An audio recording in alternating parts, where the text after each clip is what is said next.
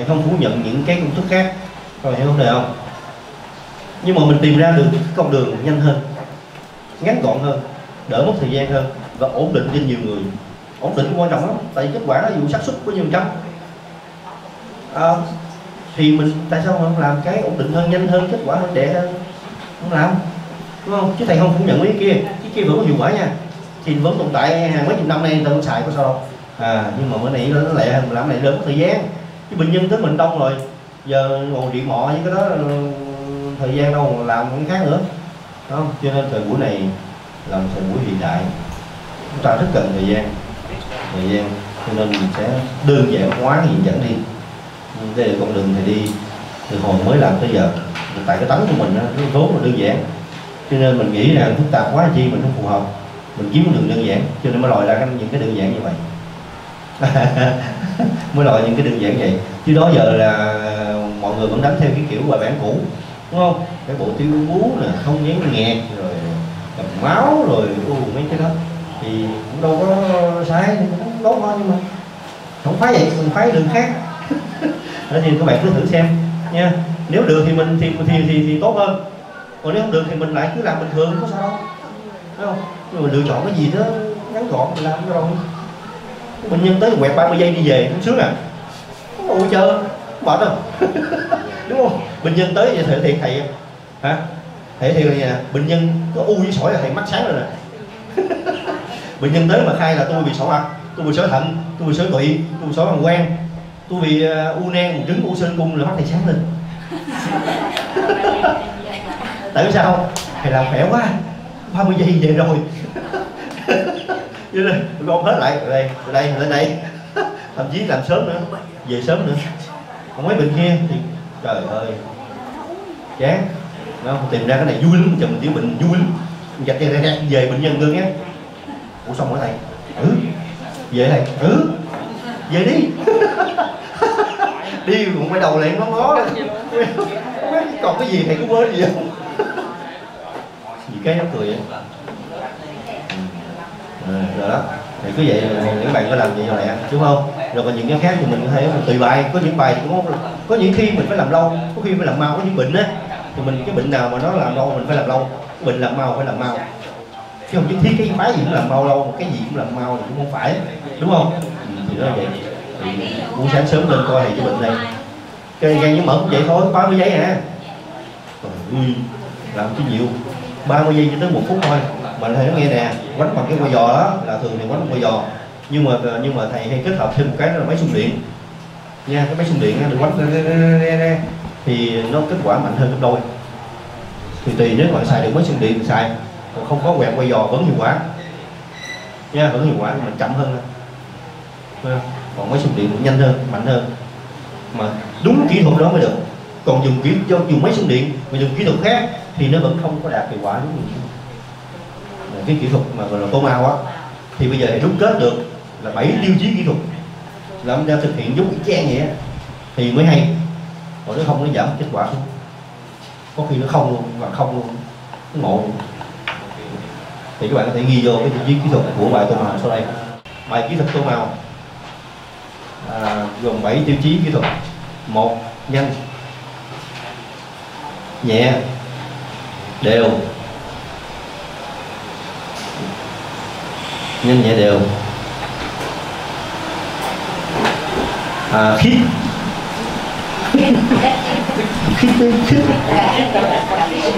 Khít nhau, khít lại á, là xích gần lại, tức là sát nhau, sát không hở ra đó, tức là cô đừng có đi hở ra, hiểu không? Nhanh, nhẹ, đều. Khít hay là sát hay là gì? Về cái gì? Sát ra. Điểm cận. Nhanh, đều sát. Khít khao á, hiểu không? Nó không có hở á, khít tức là không có hở ra đó. Thì là nhanh, nhẹ, đều, khít. Cái này nghe vui lắm. Từ từ. Nhanh, nhẹ, đều, khít, đúng không? 2 chiều. Liên tục. Và không rời mặt da. Không rời của mặt da. Không rời của mặt da.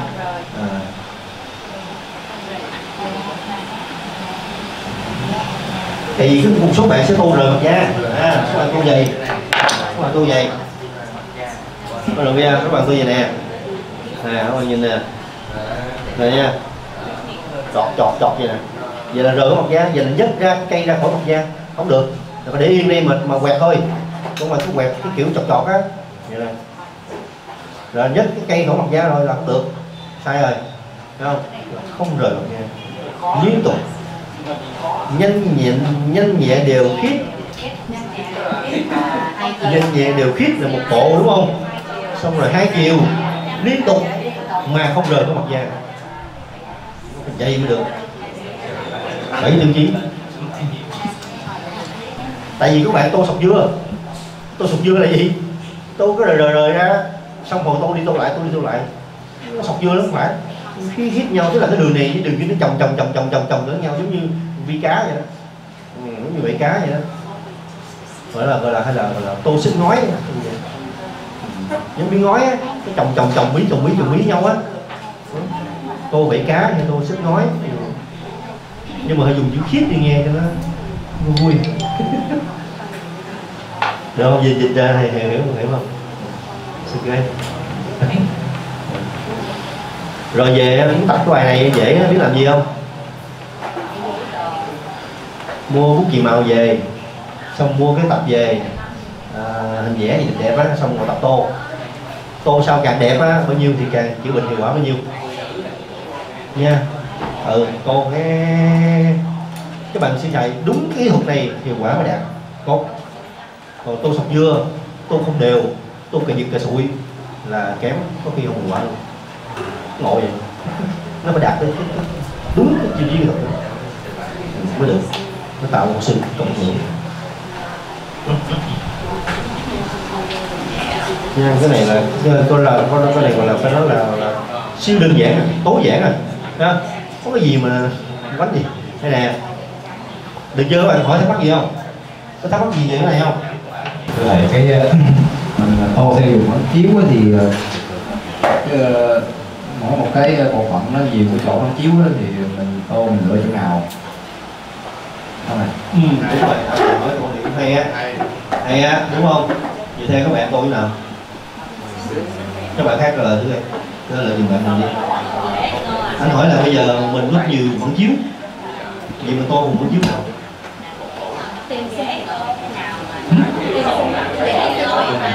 Đúng rồi, tìm sinh nguyện. Thật sự ra đúng nguyên tắc là chúng ta phải tìm sinh nguyện nha.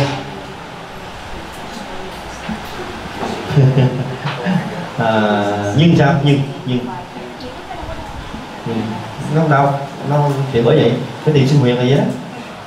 Nhưng nghe nhưng chưa? Rồi nhưng thầy làm quen là thầy biết là xác suất nó đa số là nó sẽ rơi vào chỗ nào, cho nên thầy quýnh thẳng luôn, khỏi dò mất công có thời gian. Còn nếu không được á thì mình mới lại chơi đầu là gì, dò sinh nguyện, hiểu không? Tại vì theo kinh nghiệm của thầy quánh á là sỏi mật á, là quánh đây nó ăn, mà sỏi thận là quánh cái này nó ăn, xác suất nó cao hơn đó. Thí dụ tại vì mình có nội tạng trên mặt, nội tạng trên trán, đúng không? Nội tạng lòng bàn tay, nội tạng lòng bàn chân, nội tạng lỗ tai, nhưng mà theo cái kinh nghiệm của mình thì mình thấy cái xác suất là gì, nó ăn ở đây, cái sỏi mật nó ăn ở đây, cái sỏi thận nó ăn ở đây, thì cứ vậy quánh thôi, nó hiệu quả thì cứ vậy làm. Còn không hiệu quả mình mới đầu mình đổi, hay mình lại đi theo những từng bước tìm sinh nguyện nha. Cứ vậy đó, cứ mật quánh đây, thận quánh đây, tụy quánh đâu, có sỏi tụy nữa nha. Những tụy nằm đâu? Số 7 là những tụy nha. Quánh đây có lần chữa ra số tụy hay lắm, quá trời sỏi nó luôn. Quánh một tháng sau siêu âm lại mất tiêu. Đáng lẽ mổ tụy là rắc rối ha. Tụy là cái điều mà gì, đường huyết mình á, tiếng insulin á, mà tiếng nổi tiếng mà mổ ra coi phim tiêu luôn á, không có giỡn. Cho nên á là tụy đó. Còn bàn quan làm đâu? Sổ bàn quan đâu? Bàn quan làm đâu? Dưới cầm đó, tôi có cầm nhọn của em á, đúng rồi. Tuyến tiền liệt, khỏi tuyến tiền liệt. Bên đây ha, văng một sỏi tim sỏi tiểu đâu, vì tiểu đâu biết luôn. Bạn hỏi tuyến tiền liệt ở đâu là? Tuyến liệt ở đâu? Tuyến tiền liệt ở đâu? Cái sỏi. Biết rồi, mà tuyến liệt nằm đâu? U tuyến liệt nằm đâu? Dạ đúng rồi, tuyến liệt nằm đâu trong cơ thể người? Dưới bàng quang đúng không? Dưới bàng quang. Thì bàng quang nằm đây, dưới bàng quang nằm đây. Thì quánh đấy, rút lại. Tiền phản chiếu, tôi tiền ơi. Còn sỏi điều quản nữa. Quánh thận sao? Sỏi bể ra, nó tụt xuống dưới điều quản, nó tắt đó. Quánh tiếp, dưới cho quánh tiếp, điều quản nằm đây. Điều quản là đóng nối từ thận xuống bàng quang đúng không? Thì sẽ nằm ở vùng này nè, vùng 85 là vùng khóe miệng nè, vùng này nè, vùng này hai bên nè, tùy bên nào bị. Thì uống tô màu y vậy á, thì nó tan ra. Mà muốn tan ở đâu là tô đó à, tan đâu rồi đó. Thì cho em hỏi là cái gọi là cái niệu quản, Dạ. cái đường hai đường này. Dạ. Thì bây giờ mà trường hợp mà bị ứ nước ở độ 3 hay gì đó, lại thì bây giờ mình đánh ở đó, Đánh thông thì nó hết nước. đánh đó. Mà cái nguyên nhân không phải là do sỏi, mà nguyên nhân đó là do nó bị hẹp cái đường niệu quản sinh. Thì cũng đánh ở đó luôn. Đánh thử coi. Đánh nó nới rồi, nó rộng ra. Thì chắc vậy quá. Đúng rồi. Thì tại vì thầy chưa có chữa cái hẹp điều quản bẩm sinh, nhưng mà cái nguyên tắc của mình đó là tự nó sẽ làm việc. Tại bạn có nắm rõ vậy nè, nếu bạn hiểu được cái lý này á, thì chúng ta chữa bệnh diện chẩn rất là khỏe, không có suy nghĩ nhiều. Tại vì ví dụ như bạn này là suy nghĩ biết giờ nó hẹp, giờ nó sẽ làm gì, nó nới ra hay sao? Cái chuyện của nó, anh hiểu không? Cái chuyện nó nới ra hay làm gì là cái chuyện của cơ thể nó làm. Mình cần quan tâm làm gì? Giờ anh cứ làm vô, tự động nó sẽ biến đổi. Cái gì biến đổi theo cái có lợi rồi, không? Thì nó tự nó giải quyết. Thì mình thật ra mình không có chữa bệnh, chúng ta không có chữa bệnh, mà ai chữa bệnh? Cơ thể mình chữa bệnh cho chính nó. Các bạn phải hiểu cái lý này, cơ thể nó tự chữa cho chính nó, thì nó tự chữa cho nó, mình cần biết quá gì nó làm gì kệ nó. Cái chuyện nó làm mình tính sao? Mình cái động máy móc hiện đại lắm mà mình mới tìm hiểu được cái chuyện đó, còn mình nhìn ngoài mình đâu biết nó làm gì. Nếu không biến đổi cơ chế hóa học, vật lý đủ thứ trò đó ai biết được. Rồi sao nữa? Mình chỉ việc gì kích thích đúng thôi. Mình đóng vai trò của mình, chúng ta là kích thích đúng thôi. Thì từ cơ thể nó sẽ làm. Cơ thể mình là bộ máy tiến hóa hàng triệu năm rồi, nó đủ hiện đại nó làm. Trừ khi nào có gì quá cái ngưỡng của nó không làm được, thì lúc đó thì vô bệnh viện cấp cứu thôi. Đúng không? Còn bình thường á, mình làm được, có thể mình làm được.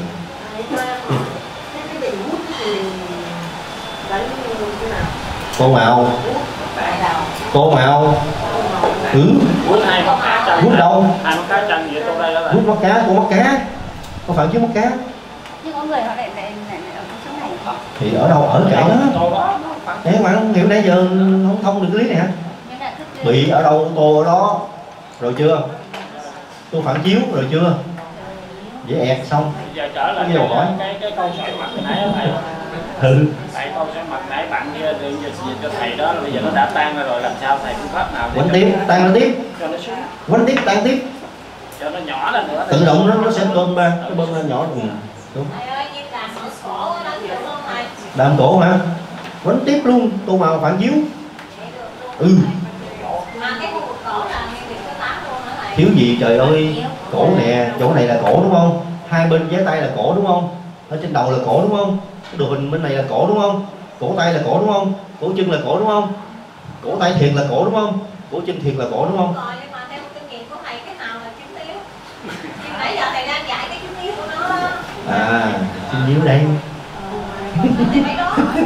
Nhưng mà thầy nói thêm mấy kia cho bạn hiểu là bạn đừng bị bí, bạn phải luôn luôn nhớ đầu mình mình rà soát bật cái mình hiện ra liền. Các bạn coi kỹ lại đồ hình, bây giờ chơi chưa tô màu này dễ lắm. Bây giờ các bạn về lật lại đồ hình giùm thầy, coi kỹ lại trên mặt mình có mấy đồ hình, thì có bao nhiêu con người, có 4 đồ hình nè. Thôi nói luôn thì mệt quá, khỏi coi đi nè. Một là đồ hình gì, ôn lại luôn nha. Đồ hình gì? Đồ hình ngoại vi âm dương trên mặt đúng không? Thì đây là cái gì? Cái lưng. Cái này là cái lưng, cái này là cái mông, cái này xuống đây cái đùi, mọc ra cái chân này, đầu gối này xuống đây, bằng chân, cổ chân nằm đây, đúng không? Rồi lên đây là gì? Cái lưng nằm đây, lên đây là cái cổ nằm đây, cái cổ nằm đây thì cái đầu nằm đấy, xong mọc ra đây 2 cánh tay, rồi xong là một đồ hình, đúng không? Đúng không? Rồi đồ hình thứ hai là đồ hình gì? ngoại vi cơ thể trên trán, hay còn có tên khác nickname ngoài đời người ta hay gọi nó là chỏng mông le lưỡi. Đúng không? Nhìn đồ hình phải không? Phải chỏng mông lưỡi không? Đây là cái chân ha, đây cái chân, đây là cái mông, đây là cái lưng ha, xuống đây là cái vai góc trán đúng không? Xuống đây là cánh tay của mình, xuống đây là cái mặt mình sẽ ngửa ra dây, chứ là tư thế hết sức là kỳ dị, mình không làm được theo vậy đâu. Nghĩ yoga là cũng nổi chiều này ha. Cúi xuống dậy xong đầu ngửa lên dậy, thì ra cái chỗ mặt mình đó là cái bàn tay, đúng chưa? Cái cổ gáy sẽ là 16, cái mắt nằm trong này, cái bàn tay là cái mặt, cái mũi sẽ nằm ở bàn tay, cái mũi nằm đây, và ở dưới này cái này là cái lưỡi lè ra giá tay. Cho nên ai bị cứng lưỡi mấy người tay biến rồi kéo cái tay giật xuống thì lưỡi mềm ra, đúng không? Đó, lưỡi mình giá tay, rồi cái sát đây là cổ họng, trên viêm họng đỏ đây. Và hai đồ hình, nhớ nằm lòng với cái này, hai đồ hình. Rồi xong gì nữa? Đồ hình bên hông, là hình ngồi bên hông nè, hình người bên hông là cái thằng người ôm đầu á các bạn, có hình màu xanh đó, thấy không? Đồ hình màu xanh, người ôm đầu, gặp qua, đồ hình màu xanh người ôm đầu, đúng không? Là cái hình người nó phải nhớ, là cái gì? Cái lưng là mang tay, cái mông là góc hàm, đúng chưa? Nó sọt lên cái đầu gối nằm trên này là chỗ cái dưới xương gò má, không? Xuống đây bàn chân nó trùng mấy bàn chân đây rồi, chính đúng không? Cái đầu nằm chưa thấy dương, là 2-3 đồ hình. Còn đồ hình trên đầu, đồ hình trên đầu chụp xuống, một thằng người chụp trên đầu chụp xuống. Các bạn có lật ra cái trang mấy trong viết 92, cuốn sách ABC là 92 đó. Thành người đầu chụp xuống thì mình có cả người đó rồi. Thì bây giờ các bạn coi ha, cái huyệt bách hội là cái gì? Xương khu, xương cục ha, chót xương cục, chót xương khu mình nghe từ bách hội này. Huyệt bách hội là gì? Đỉnh bàn tay kéo lên, hai đỉnh bàn tay kéo lên, giao ở đường giữa, rờ nó có cái lỗ lõm, cái chỗ đó là huyệt bách hội. Thì chỗ đó chính là cái gì? Cái xương cục của đồ hình này. Bạn thấy cái móc không? Có cái móc trước, từ xương cục đó làm sao mọc ra hai cái gì? Hai bên sẽ hai cái mông, xong mọc ra hai cái chân, đúng không? Xương cục mà hai bên là hai móng, không hai chân, hai chân xong rồi tới cái đầu gối nó mọc dài. Cái này đầu gối nằm ở đâu? Đầu gối nằm ở trên là đỉnh bàn tay, đúng chưa? Đầu gối nằm ở trên đỉnh bàn tay, xong rồi nó kéo cái chân xuống đây, cái chân này bàn chân nằm ở đây, bàn chân nằm đây, đây, không? Còn cái trên đầu này thì chạy ra đằng trước là cái thân mình, rồi cái mí tóc trán, cắt mí tóc trán 2 ngón tay, đó là cái đầu, cái đỉnh đầu của cái thằng người đó, chưa? Là người. Thì chúng ta thuộc nằm lòng 4 đồ hình này, mặt là biết liền. Mình có 4 hình thì có 4 cái gì? Thì nhân 4 lên, 4 cái đầu, 4 cái giò, 4 cái đầu gối, 4 cái cổ chân, đúng không? 4 ngón cái, đủ thứ cái gì 4 á, nhân hết rồi. Mình làm đồ hình này được chuyển đồ hình khác, chuyển đồ hình khác, thấy chưa? Đó chưa kể xuống tay, xuống chân, rồi xuống lưng, xuống ngực, xuống lỗ tai, thiếu gì? Nhớ cơ bản, xoay chuyển liền. Cái này được chuyển qua khác, này được chuyển qua khác, làm liền. Đó vậy đó. Chứ mình Diện Chẩn cái này lẽ tư duy nhanh lên, linh động, đúng không? Đó mình làm vậy ha, tập tô phản chiếu, tô màu phản chiếu. Các bạn có gì được không? Có gì được không? Để nói gì đâu, nhưng mà hỏi có gì đúng không? Cái tư duy như thế đúng không? Các bạn ngó cái chữ này đi. Tan chữ gì đây?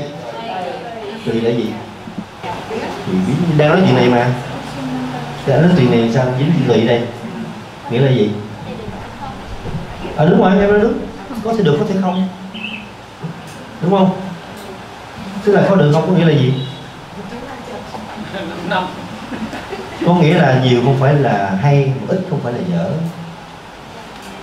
Mà tâm lý là người là sao? Tâm lý con người nói chung là càng nhiều càng tốt. Hay ôm một cục cho nó đã, nó như vậy. Là tham. Nói một cái khía cạnh nào đó gọi là tham. Người tham. Cho nên đôi khi làm ít nó hiệu quả, đôi khi làm nhiều nó hiệu quả, chứ không phải cứ nhét hết cục như là hiệu quả đâu. Không phải xong rồi làm đóng thứ vô không hiệu quả cái rồi ngồi chơi luôn, bởi vì cũng không biết làm gì nữa, hết rồi, hết rồi, hết bài rồi. Tại vì mình đinh rằng làm vậy phải hiệu quả, ai vậy làm vậy không hiệu quả rồi thôi, ai vậy không biết gì, bớt ra mới hiệu quả. Đây là cái bài học. Vì cái đạo là vậy, nó đạo thông qua con đường đi mới đến biển đạo. Lý do tại sao? Đôi khi các bạn nghe, mình tưởng mình càng lấy vô có nghĩa là mình càng được, không phải. Có khi mình bỏ bớt đi, mình buông ra thì mình mới được. Đây là bài học lên nha, triết học đó nha. Mà đây không phải là lý thuyết suông, bởi vì cái này trong đạo họ có nói, nhưng mà cái này mình chứng thực bằng thực tế là như vậy luôn. Tức là nè, có nhiều bạn học trò thầy chỉ bài tô màu nè, ngồi thực tập chung với thầy vui lắm, thấy là quá, không yên tâm, nó tô màu xong lấy búa gõ xong lấy ngay cái búa hơn, xong với cao xong bát dán vô, rồi làm thêm bộ cái gì tiêu búa gì kia nữa. Anh chị tương tự nổi cái ca nó chữa là cái ca đó câu gì nữa, viêm gan siêu vi B, cũng xài tô màu luôn nha, quên nói nha, xài tô màu luôn. Nó là 1 tháng đi kiểm tra xét nghiệm máu y chang khác gì, thậm chí cũng lên phải vô qua đây làm rè anh chỉ biết 10 ngày sau không đi xong tới nó đi xét nghiệm máu lại, nó không tin vô kết quả xét nghiệm, nó chắc lộn thuốc lộn máu rồi chứ sao mà mấy trăm triệu con mà xuống còn mấy triệu con là sao, đúng không? Cái đơn vị nó lên thay đổi quá nhanh. Nói bây giờ em đi xét nghiệm lại, nói giờ em hết tiền, xét nghiệm một cái vụ siêu B hình như là mất tiền sao, nói thôi đợi thầy cứ làm em thời gian em xét nghiệm lại mới biết thì biết liền cái gì, đúng không? Thì nó vẫn xuống tiếp thì mình biết là cái kết quả này đúng, còn nếu không là kết quả này của thằng khác. Thì nói hoài nó không chịu đi, thôi kệ, cũng xong cũng được, rồi làm tiếp, làm 10 ngày nữa gì đi xét nghiệm lại, tụt xuống tiếp, nó ồn vậy đúng máu em rồi. Anh chỉ biết là một thời gian là âm tính luôn, vì siêu vi B đó, viêm gan siêu vi B nữa. Này ông lên trời em rơi xuống hay sao ta? Mình đang nói cái bài tô màu hăng say gì ông chơi câu vô giống như là em tô màu anh, tức là gì nè, bài tô màu này xài được tán sỏi tán u, viêm gan siêu vi B, viêm gan siêu vi C luôn, quýnh về âm tính luôn các bạn, con đã không? Trời đất ơi, tuyệt vời đó, vẫn chơi. Thầy nếu mà bị nhiều cơ quan đó, mình đánh rất nhiều cơ quan. Không lại nữa. Bị nhiều cơ quan làm nhiều cơ quan được, nhưng mà kết quả không đều, nó sẽ có cái đỡ nhiều, nó không giống nhau. Vậy chứ tô quá nhiều, nãy giờ tô hoài luôn á. Em nói 30 giây cho tới 1 phút thôi mà tô cái gì mà liên hồi kỳ cận nãy giờ. Tô nhiều quá là cái gan nó bị thô luôn á nha, đừng giỡn nha. Thầy cho em hỏi, em có lên mạng thấy cái thầy dạy tô màu cách đây 3 tháng. Em mới nghiên cứu, em mới hướng dẫn cho cháu em nó bị xoáy thận 2 bên là 11 ly. Dạ. Thì em hướng dẫn nó xong trong vài ngày thì nó báo với em là nó hết đau lưng, nhưng mà nó chưa có đi siêu âm. Rồi đây lắc quên qua cái Tết tới rồi dồn dập em đi học đây biết là chưa có kiểm chứng lại, chưa có kêu nó dừng nữa. Như vậy ở nhà nó cứ làm tiếp như có sao nè. Mà một ngày bắt nó làm 3 lần. Phải đi kiểm tra thì siêu âm coi tan sỏi chưa. Nhưng là để chắc cuối khóa này em về mấy kêu nó đi. Cuối khóa cái gì gọi thoại cho nó đi.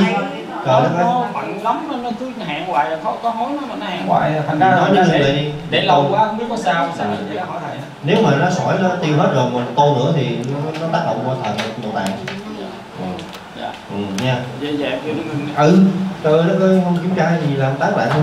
Mình đừng tưởng thấy quẹt chơi gì nó ghê lắm á. Tại cái mặt của quyền mặt mình mạnh quá. Với cái kỹ thuật đó nó tạo ra một cái xung rất mạnh, không? Cho nên phải cẩn thận. Đó, mình lưu ý cái này. Thì nếu mình biết được nằm bên nào thì mình sẽ tô tập trung vào nó nhiều hơn. Hoặc báo theo thuyết sinh huyệt, dò sinh huyệt bên nào đau nhiều, quánh bên đó, đúng không? Mà thường là cùng bên phải là bên phải, bên trái là bên trái. Thường là như vậy. Có khi làm chéo bên ít hơn. Đó cái tô màu này như một ngày làm 2 lần, 3 lần cũng được nữa, 3 lần, mỗi lần 30 giây hoặc là 1 phút vậy thôi, rồi sau đó mình theo dõi kết quả. Đúng rồi, tam giác ngang cũng vậy luôn nha. Khoan xong cái này nè, được rồi ha. Rồi cái riêng của tô màu vùng gan thầy nói luôn nè, sọ mật nè, sỏi gan nè, CPB nè, CPC nè, mỡ trong máu nè, gan nhiễm mỡ nè, men gan cao nè, đều làm đúng y chang một bài. Nhưng nếu polyp mật luôn quánh y vậy. Nhưng nếu cái người nào mà nhiều thứ một lúc thì khi mình quánh giống vậy á thì hiệu quả sẽ không đều. Có cái nó tụt xuống sớm, với cái tụt xuống trễ hơn ha. Cứ kiên nhẫn làm vậy. Sẵn anh nói luôn, nếu cái người đó bị nhiều quá thì nó sẽ đánh rất lâu, đúng không? Có khi từ tháng, nhiều tháng. Thì vậy, thì nếu mà nó lâu vậy thì chúng ta có thể chúng ta đổi bên này là gan đúng không? Thì bên này sẽ là đối xứng của gan, đúng không? Thì quánh bên đối xứng một thời gian, xong mình trộn trở lại đây, mình đánh đây tiếp. Nếu mà quánh một bên nhiều quá, rồi lờn mình sợ nó bị lờn, mình quánh ngược lại, xong thời gian quánh lộn trở lại. Hoặc thì nó chạy gì theo thuyết nước chảy vào chỗ trũng thì nó sẽ bay qua này, nó sẽ bay xuống như gan, hiểu không? Hoặc là quánh trên trán, cái đường nội tạng mình lật trên trán, mình có gan nằm trên này thì chúng ta quánh trên này, cũng là một cách, đúng không? Ở dưới là lợn quánh này, ở trên là lợn quánh xuống đây, như vậy đó. Hoặc các vùng hoa chiếu khác. Rồi về tập tô màu đi, đã không?